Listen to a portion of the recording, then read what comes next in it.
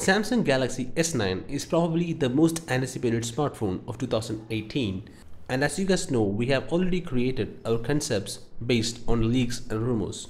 It's pretty evident that Samsung would try to increase the screen to body ratio of the Samsung Galaxy S9, and we know as Samsung is the manufacturer of the iPhone X display, we could expect similar kind of a notch design for the Galaxy S9. Now coming to the display size, it seems Samsung would stick to the 5.7-inch screen size for the S9 and 6.2-inch for the S9 Plus. Now talking about the much rumored in-display fingerprint scanner, the latest report suggests the S9 won't have the in-display fingerprint scanner. We could only expect it in Note 9. So there is a high probability that we would see a rear fingerprint scanner just like the Galaxy S8, but will be reallocated to the center for better ergonomics. Now coming to the camera department, we expect to see 8 megapixel front-facing camera and a 12 megapixel dual camera module on the back with ISOCELL sensor just like the Galaxy Note 8.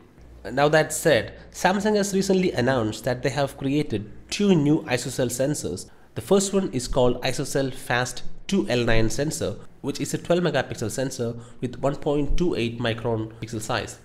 And since it's a dual pixel sensor, there will be 2 photodiodes in each pixel, which will deliver faster and high accuracy autofocus, and according to Samsung, it can deliver pleasing bokeh effects just with a single camera.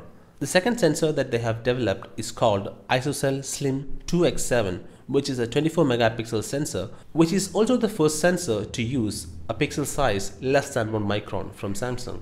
Samsung has also integrated tetracell technology on this sensor, which will combine 4 neighboring pixels to increase light sensitivity in darker conditions, which promises to deliver low noise images even in darker environments. At this point, it's not clear whether they will use these sensors on the S9, but both of them are premium sensors. We could expect to see them on future flagship of the Samsung smartphones. Maybe the Note 9 would be the first smartphone to use both these sensors with 12 megapixel on the front and 24 megapixel on the back. Now coming to the performance aspect, the Galaxy S9 would be powered by Snapdragon 845 coupled with 6 or 8 GB of RAM. The new processor is expected to bring 30% performance improvement compared to the Galaxy S8.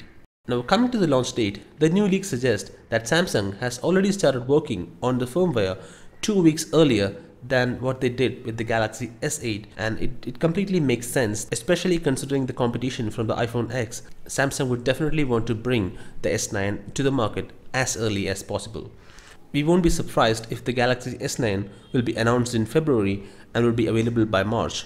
Now coming to the price point, there's a high probability that we would see the Galaxy S9 launched at around $1,000 price range, very close to the Note 8, because Samsung would definitely try to increase the sales volume, and that's what their strategy is. So guys, that's pretty much that we have here about the Galaxy S9. We would be happy to know about your thoughts on this video, and if you like this video, hit the like button, share with your friends, and stay subscribed for more.